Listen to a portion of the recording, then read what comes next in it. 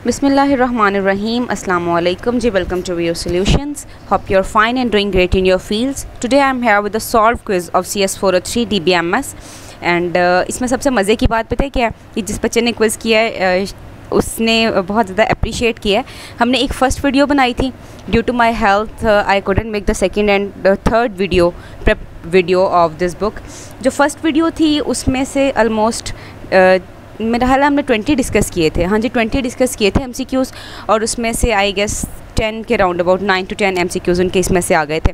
बाकी first lecture में से मैंने हाईलाइट किया था शॉर्ट जो है ना MCQs जो भी बन सकते थे, और उन MCQs में से भी 3 to 4 MCQs आ गए थे। तो इसलिए ये क्विज़ जो है इस मामले में बहुत ही मज़े का हुआ है। ठीक है, और अभी जो है वो सॉल्व क्विज़ आपके साथ शेयर करने जा रही हूँ। Due to as I told you before my health I couldn't highlight everything.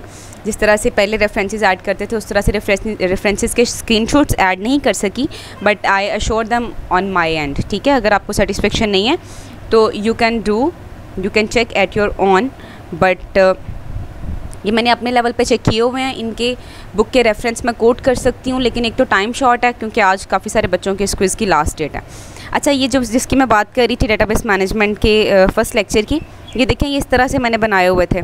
A shared collection of logically related data design to meet the information needs of multiple users in an organisation. इसका benefit ये हो गया कि बच्चों ने सिर्फ इन्हीं lines को जो है वो रिवाइज़ कर लिया जिनके अंदर से MCQ बन सकते थे, और इनमें से 3 to 4 MCQs जो हैं वो पेपर में आए हैं। तो अगर ये आपको आइडिया अच्छा लग रहा है मुझे बताएं, हम नेक्स्ट वीडियोस भी इस पर मज़ीद बना लेंगे। ठीक है, द एंटी रिलेशनशिप मॉडल था। ER मॉडल जो होता है उसमें क्या चीज़ होती है? एंटी रिलेशनशिप से हमें पता चल रहा है एंटी और रिलेशनशिप होगा, और आई एम सॉरी ये मैंने गलती से इसको कर दिया है, ये एंटिटीज़ एट्रीब्यूट्स एंड रिलेशनशिप्स हैं। ठीक है, एंटिटीज़ और एंटिटीज़ के एट्रीब्यूट्स और उनके रिलेशनशिप्स। ठीक है, ये B वाला ऑप्शन करेक्ट है, डू रिमेंबर।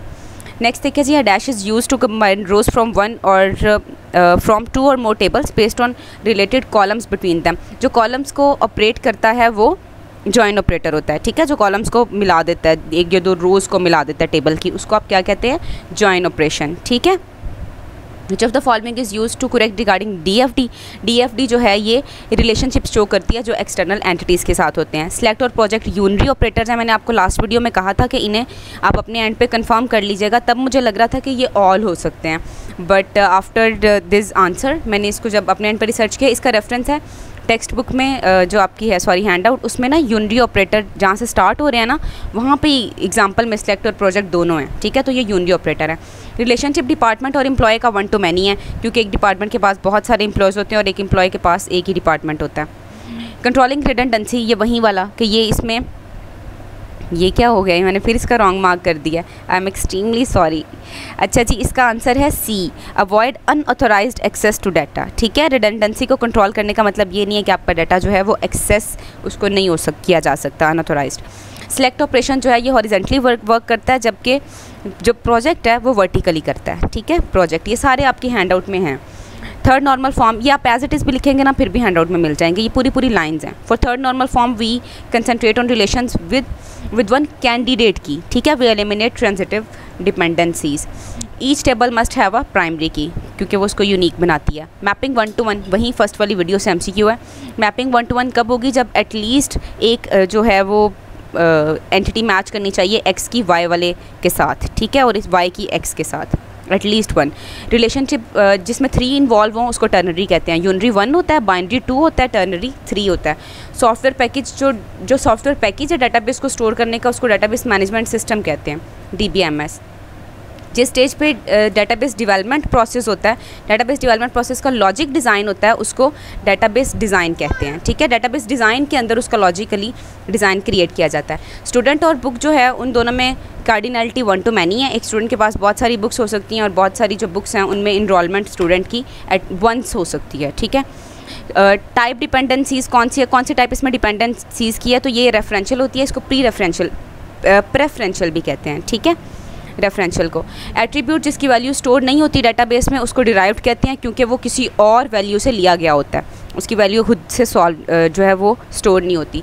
डाटा की इनकन्सिस्टेंसी जो है वो प्रॉब्लम्स को तरफ लीड करती है, और मैक्सिमम उसमें जो प्रॉब्लम्स होती हैं वो लॉस ऑफ इन्फॉर्मेशन और इनकरेक्ट रिजल्ट्स होते हैं। ये भी आप एज इट इज़ लिखेंगे, आपको हैंड आउट में मिल जाएगा। लॉजिकल डेटाबेस डिज़ाइन के अंदर डाटा मॉडल चूज़ किया जाता है, ठीक है।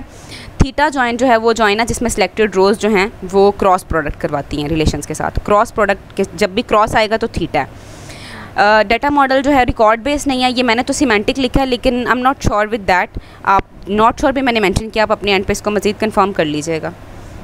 कौन सा स्ट्रक्चर ऐसा है जी जो नहीं, कौन से ऐसे स्ट्रक्चर है जो प्री डिफाइंड है प्लेसिंग के लिए एट्रीब्यूट्स, ठीक है। तो वो डाटा टाइप्स होती हैं। डाटा टाइप्स वो स्ट्रक्चर्स होते हैं जो डिफाइंड होते हैं प्लेस करने के लिए एट्रीब्यूट वैल्यूज़ वगैरह को। यूनिटी ऑपरेशन में एक ही इन्वॉल्व होता है, जैसे मैंने पहले बताया। ईच टेबल प्राइमरी की वैल्यू मस्ट बी यूनिक, ये हमने पहले भी डिस्कस किया था। यूनिटी रिलेशनशिप सिंगल एंटिटी के साथ होता है और इसको 1-to-1 रिलेशनशिप भी कहते हैं। ये 1-to-1 रिलेशनशिप में आपको मिलेगा, वहाँ पे होगा कि ये यूनिटी ऑपरेटर का होता है। विच constant is generally used for efficiency purpose in data entry purpose. Default value जो है ये यूज़ की जाती है एफिशिएंसी के लिए। पार्टिकुलर कलेक्शन ऑफ डाटा की जो होती है डिस्क्रिप्शन, उसको स्कीमा कहते हैं। ये भी आपको हैंड आउट में मिल जाएगा।